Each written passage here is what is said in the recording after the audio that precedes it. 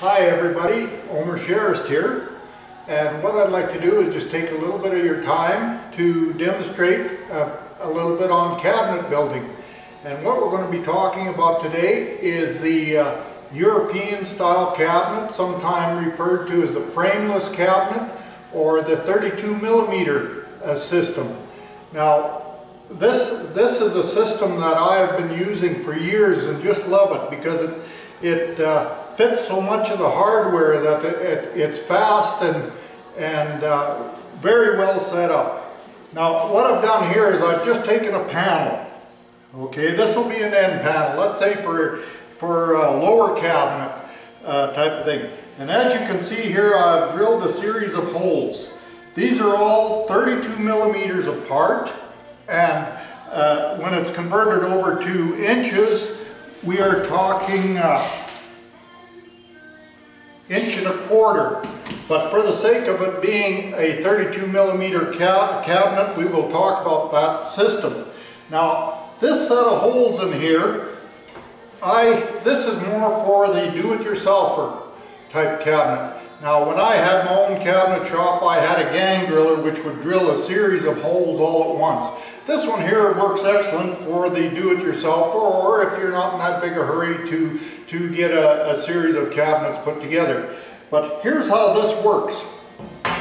If you look at this thing here, it's gauged to, you can do like a pantry unit out of it, whatever. It's got quite a number of holes in it here.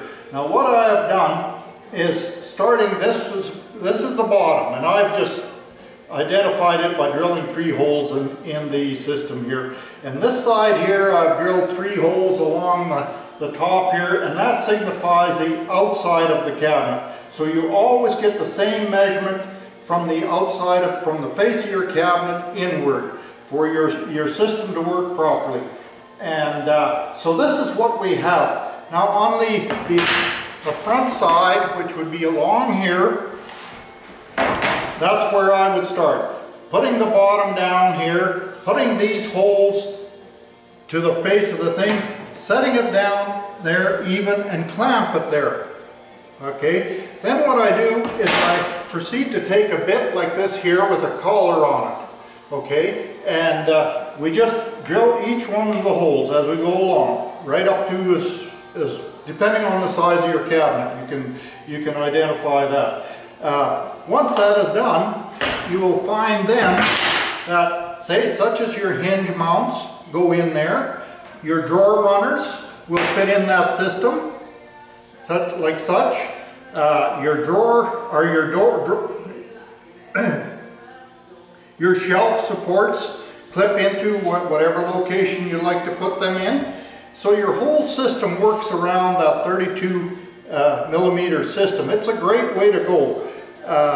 Another thing I do like with the frameless system, you have clear openings going into the cabinet. You don't have frames in there as such as the other type of frame type cabinet. This here is a clear opening. It's a clean look right through the whole system. Now in the event here that you wanted to make this a drawer unit, which I have sitting over here on the floor, I don't know if you can see that, but we have here a 3-drawer system here, and all that we've done there was just put in 3 sets of drawer runners in the locations that we wanted them, and as a result, there's what we have, is a drawer unit. But like I said, you could make this a conventional cabinet with a shelf in it, a drawer above the door, this type of thing. Now also with these here, I use all Bloom systems. They come out of Germany, the Bloom system, but they work very well. These are Bloom drawer runners, Bloom hinges, Bloom supports, everything that goes with them. Now what I like with these Bloom hinges, they're what we call a clip hinge. And this here is drilled into your door. That would fit on the door. Okay? So then you just take your door and come up to the hinge, push this back, and push that down. And there it is, it's clipped on. To take it off again, there's a little lever in the back, you just would lift that, and off it comes. Very convenient, very, very nice.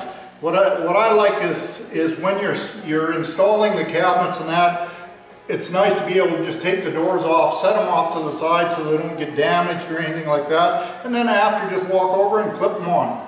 And there's all types of adjustments on here to adjust your doors up, down, sideways, in, out. They're just great. And once you get onto the system, you will probably not look back. You'll just keep going in that direction all the time. Now, as I said, I only have one end panel here, but there's different methods now for doing the back on these things.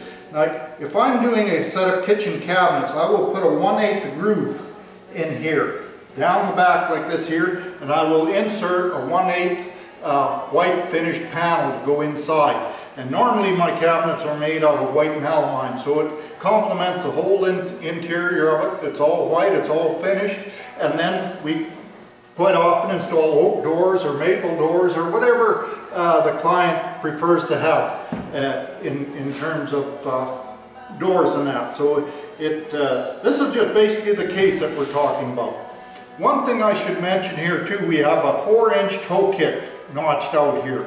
Now when you come to drill these sets of holes here in the back, you want to make sure that you don't start this gauge right down at the bottom, because they will not line up with those holes there. What you have to do is measure up 4 inches from the bottom to match this 4-inch toe kick here. Set that in line with your mark and set this even with the back, clamp it down and proceed to drill your holes the same as you did the front. Then everything lines up. It really works well. Now, obviously, to make a complete set of cabinets and that, or even a full cabinet, it would take a little more time than what I'm going to spend here at this time. But this, you know, for the do-it-yourselfer, this is the big thing right here to learn, because from here the rest comes quite easily. And maybe down the road I will do a complete cabinet for you so we can explain in detail just exactly what is taking place. Now this little unit here that I have, that just happens to be a little sewing counter here for a lady that wanted that. So I just finished that up today. And the countertop is just arborite. It's screwed down. You have the drawer units, like I say. And what I did with the drawer units, I used the bloom runners once again. I like those because what happens here, as you can see, I have the bottom down here. I glue that in and nail it to the bottom. And these bloom runners actually come underneath the bottom of the drawer and support the bottom. So all your weight is on the drawer runner, not on the actual bottom of the case, which is pretty important because I'm sure you've all seen it one time or other where the bottoms have actually folded right out or whatever. This here, it's doubtful that you're going to have any problem with that at all because, like I say, I've been building them this way here for 25 years and I have yet to have a problem with any of them. And but the whole key is glue, air nail. Sometimes if it's a bigger drawer, you might want to put a couple screws in here, you know, just to support the center through there. But normally your sides are all taken care of with your drawer runners.